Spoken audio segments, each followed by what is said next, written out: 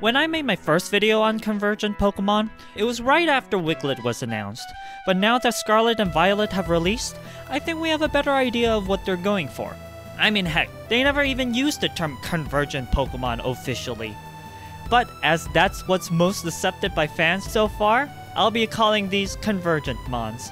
To summarize Convergent evolution in our world, it's where two unrelated species end up sharing a trait, despite that trait not being shared in their ancestors. Now, I know that might sound confusing. I mean, if you go far enough, can't you say that there's a common ancestor for everyone? So, when it comes to Convergent evolution, just remember this one word: coincidence. This dolphin coincidentally has the same body plan as a shark. It's not because their ancestor looked like this, because dolphins' ancestors look more like rats. It's when they started to evolve to live underwater that they coincidentally turned into a similar shape to sharks, because that shape with the fins does pretty well underwater. Now some comments say how this species might have looked at this other one and wanted to become more like that. That's specifically called mimicry, mimicking someone else. In a linguistic sense, yes, it's a type of convergent evolution because they're evolving to look more alike. But when you say convergent evolution, most would assume the previous definition with the coincidences. Alright, now let's talk about these so-called convergent Pokemon from Scarlet and Violet. When I saw Wiglet, I really thought it would just be the first stage that happened to look like Diglett.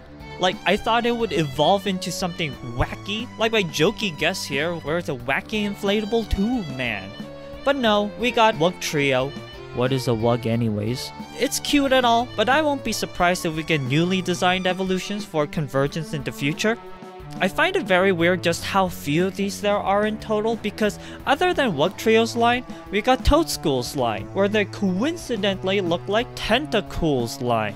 Now let's make a distinction here. In our world with Game Freak employees, yes, this is a very deliberate reference, but in the Pokemon's world, they're treated as coincidences. Unlike in our world where we could kind of reason how convergent species look similar because of a trait helping them to fit their environment, in the Pokemon world, they related a fungus to a jellyfish. There's no reason why the fungus has these sacs on it.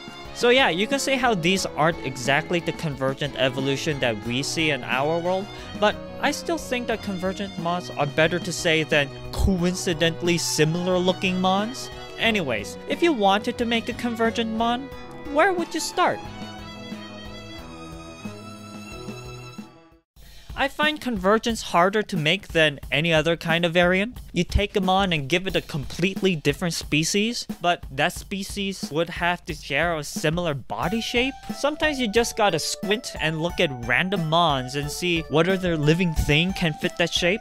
I'd say looking at generations 1 through 5 are the easiest because the more recent generations have more specific designs crammed into them. Not saying that is impossible, of course, but just for any kind of variant, when I'm stuck, I do tend to look at the earlier generations where designs feel more malleable. Alright, so I've stumbled onto this challenge by the Aussie artist on Instagram. Go follow them, they got great designs, and they're making a completely oceanic region.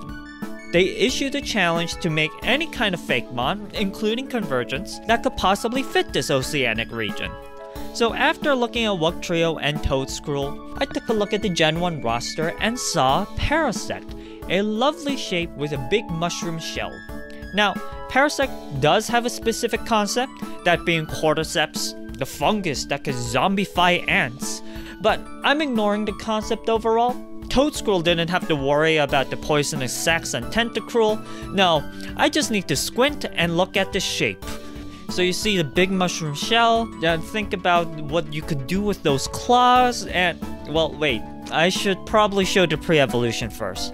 So here's Terras, a turtle with barnacles on their shell. The name comes from a terrapin, which used to mean aquatic turtles. Instead of mushrooms, there are barnacles on the shell, and Terras ain't too happy about that. Apparently having too many barnacles on the shell is a sign for bad health in turtles. So I guess I have bad news cause the Evolution Terrasect has even more barnacles on it. Got that big shell though, which I recognize as looks more like a land turtle shell, but scientific accuracy ain't the goal for these convergents. Rather, the goal is looking like the mon you're referencing while being a completely different species. A turtle instead of these bugs. Alright, so I was planning on just ending with that being my one convergent line, but I was in a thinking mood. I was scrounging around for any single stagers I could pull off quickly, and then I saw Carnivine. For the longest time I was thinking about making it a bobbit worm because it has a trapped mouth, but no, I took a step back. It doesn't have to be a trap. Instead, it just needs a big mouth. And who has a big mouth? Gulper eels. Sometimes called pelican eels, these guys have a giant mouth compared to their body. Despite being an gulper eel, Carnagulp's color here is a reference to Mario 64's moray eels. Just know that these are different species of eels.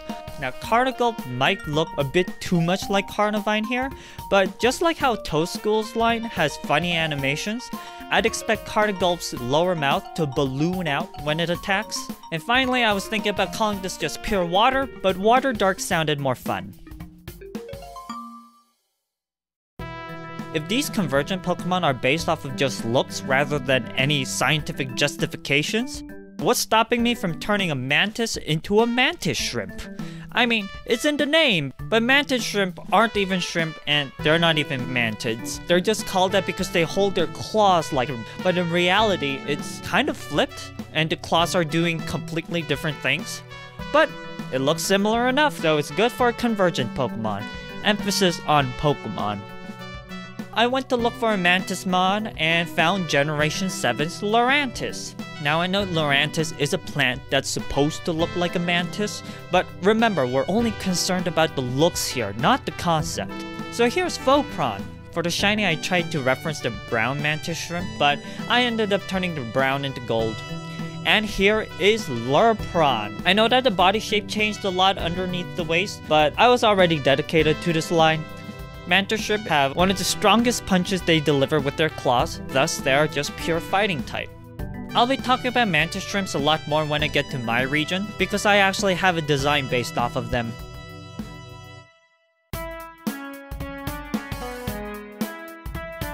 So I hope this clears up how you can make your own convergent Pokemon.